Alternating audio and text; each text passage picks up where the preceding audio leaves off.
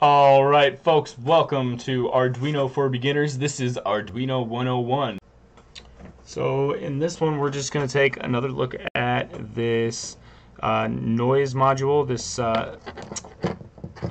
sensor that we used in the last one in conjunction to make our little alarm.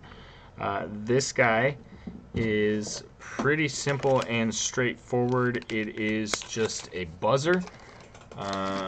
And what we're going to do is we're going to connect the negative to negative and positive to positive. And we are going to connect the signal as well. And we'll leave the signal in 3. We'll keep using that pin. We're really going to butcher this here.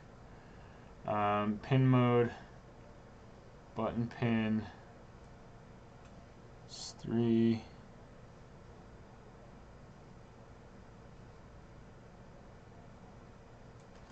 No, we're going to take the negative again. We're going to take the signal off. We'll hook negative into 3.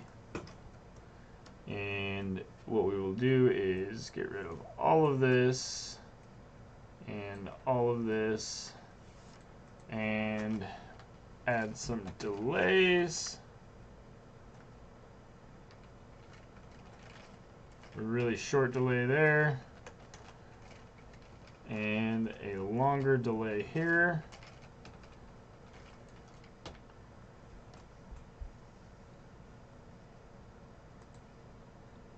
Oh, helps if we plug it in, huh?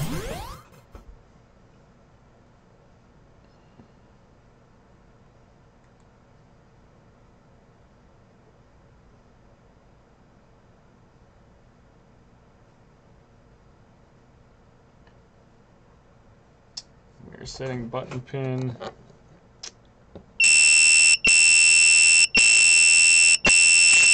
there we go. I had it in the wrong one. I had it in 3. So, nice little smoke alarm for you. Let's go ahead and shut that off before it breaks my eardrum. And then let's invert these because I actually wanted that to be a light beep. We'll try it again here.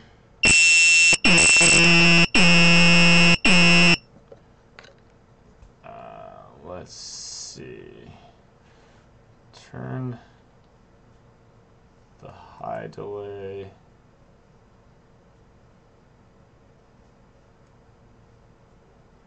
Pin LED.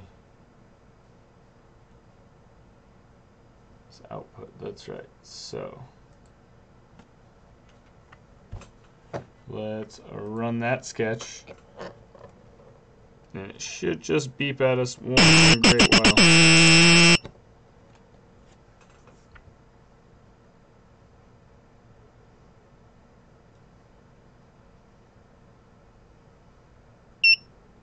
Yep, so once every 10 seconds it'll beep. So that is good for a lot of different things. If you are just trying to make a chirp, if you're trying to, let's see if we can get this a little bit more steady. So in this instance, because this is a, let's get the other buzzer out actually, and I'll show you what's going on here. There are 2 different kinds of buzzer. There is a passive buzzer and an active buzzer.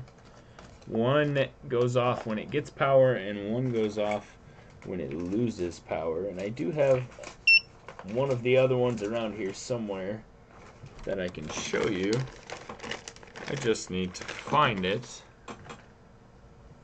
And in fact, it's back here on this guy. So these are basically the same thing. And in this case, we can go ahead and hook the 2 terminals up here.